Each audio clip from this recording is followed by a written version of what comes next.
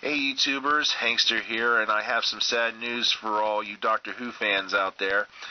Elisabeth Sladen, otherwise known as Sarah Jane Smith in the Doctor Who series, had passed away today at age 63.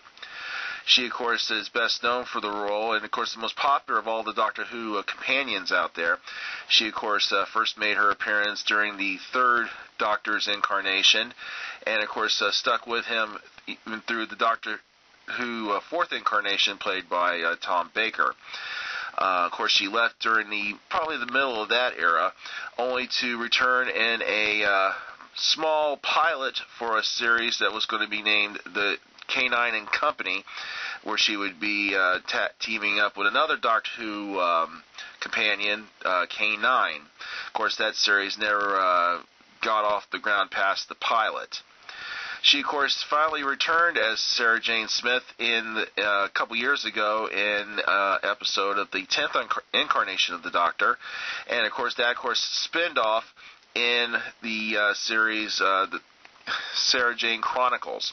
She, of course, even made a recent appearance in Doctor Who, which we, of course, currently call the 11th Doctor era, played by Matt Smith. I do not know too much about her other roles, but of course she will always be remembered as the plucky young reporter who always got herself into trouble while the Doctor kept telling her to stay put.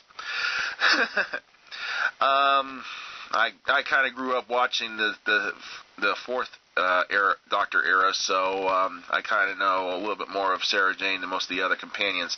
I think the second most popular companion, of course, would be Rose, especially because she fell in love with the Doctor just before she left the series.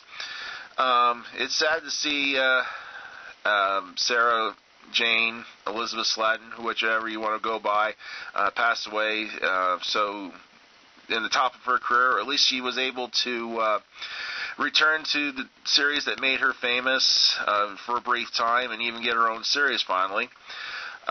So just stay tuned here to the Multiverse for more Doctor Who reviews, and God bless you, Sarah Jane, and take care of yourselves.